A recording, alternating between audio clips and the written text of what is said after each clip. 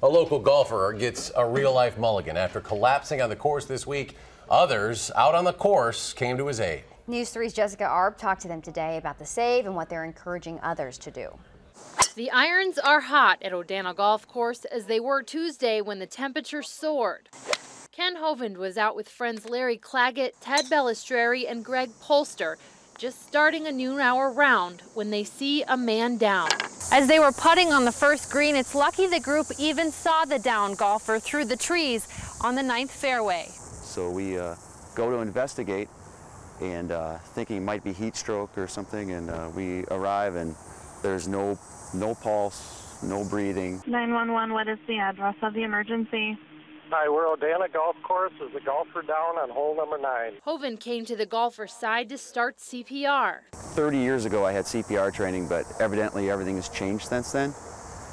Now it's there's no breaths, it's all compressions, which I did not know. With Polster on the phone, he was about to learn. Okay, listen carefully and I'll tell you how to do chest compressions, okay? This guy's doing them. Okay. And you know how to do these, right? Tell him to pump the chest hard and fast, at least twice per second and 2 inches deep. Keep doing the chest compressions.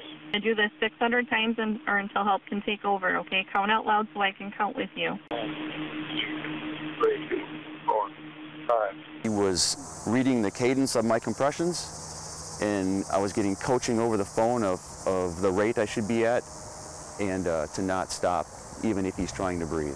The tense 5 minutes before an ambulance arrived have taught the group a lesson that the fire department has been trying to drive home. People die, and we need to be ready to help and give them a survivable chance.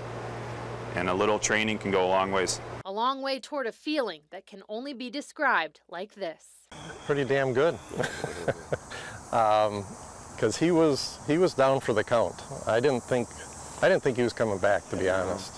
So when we talk about saving his life, I truly think that's what happened. So it was very rewarding.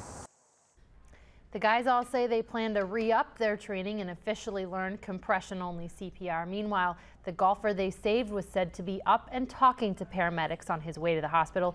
He is in good condition and remains in the hospital tonight. Great story. Yeah, no kidding. Something we try to teach every year. Yeah, too. we do teach it. Something it's essential to know. All right, Jess, thanks.